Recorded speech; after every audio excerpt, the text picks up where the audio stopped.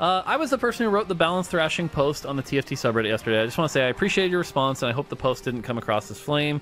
Keep up the great work, Mr. Mort. No, it was fine. I mean, again, the hyperbole of, like, it's the biggest thrash ever and it's, like, set 5, you know, not a fan, but, like, I get it. I get why you'd feel that way.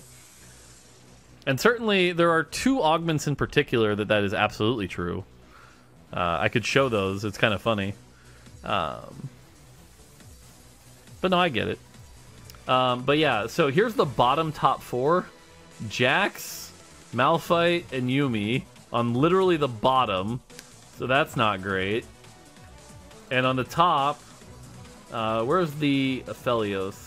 Oh, the Aphelios was up there. It's come down. But certainly that's a pretty big thrash to see those 3 at the bottom. So, not ideal. Can you speak to why balanced thrashing is bad? Yeah, I mean, balanced thrashing is bad because imagine you're a player, you spend all this time learning TFT, trying to understand the game. All right, GG, that was good.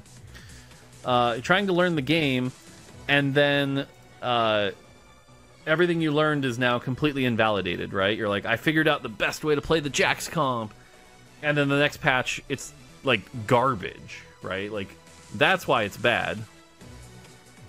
So what it should be is that the Jax comp is worse and now requires a high roll to do well with, but can still win.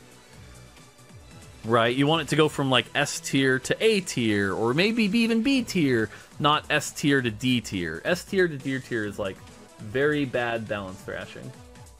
So, isn't that the case every time there's a new set? That's a different type of learning. That type of learning is like something you opt into and we're okay with.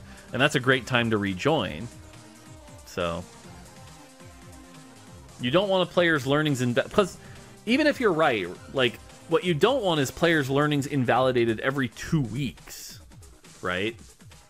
If you're understanding a game and then every 2 weeks it's like everything you learned is completely new, you're gonna be like, God, trying to keep up is impossible. So, yeah, that's why balanced thrashing is really, really bad.